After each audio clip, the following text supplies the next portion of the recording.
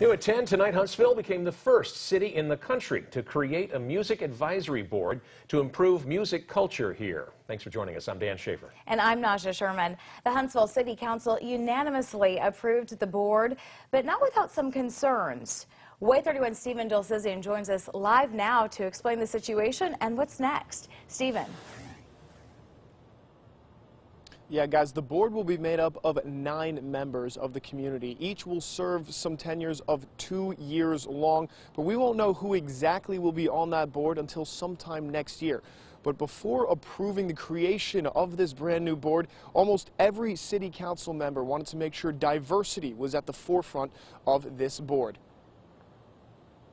It's something that we've been working on for a long time, and having a music board, now we have to get the right people on the board. It's been almost a year in the making. All those in favor signify by saying aye. Aye. Opposed?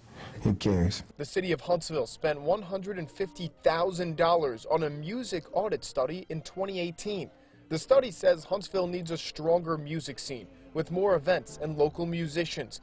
It recommended creating a music advisory board to help. They'll represent the idea of the performers, the artists, the people who promote, the people who actually have the buildings, and the whole community too. With a $40 million amphitheater on the way and expansion at the Von Braun Center, the city says they must grow their music footprint.